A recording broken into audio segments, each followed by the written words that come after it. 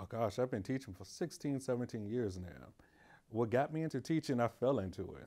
I didn't know I was going to love teaching. My first teaching experience was at Iowa State University, where I was the only black in the classroom when I walked in. And so I was kind of, I fell in love with it, but by fire. Because my first experience, I walked into the classroom and three students got up and walked out. They later came back and apologized. They said they never had a significant interaction with the African American before, so they didn't think I knew what I was going to be talking about, so they walked out of the course.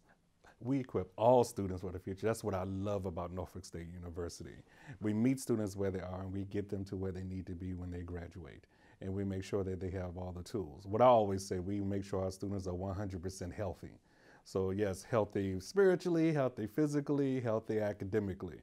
Because college is more than just what you learn in those four walls. It's about the total experience and building up the total person, because we're developing professionals. Professionals go out in the world and take it over. And for my department, which I consider my domain, which I can do the most for, I'm just excited because when I took over the department, we weren't really ranked in terms of colleges and universities across the state of Virginia. And for the last 2 years, we've been in the top 10. We are continuing to grow with our enrollment, but more importantly, we are growing with our curriculum. We have already updated our curriculum about 1.5 years ago, so that's another reason why we are ranked in the top 10.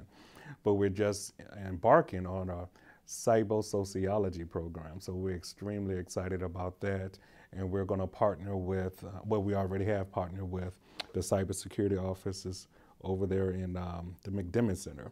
So we got a lot going on. We have an NSF grant with cybersecurity that I was a part of, and we're very proud of that. So we have over $1 million in grants coming right through this department because of cybersecurity.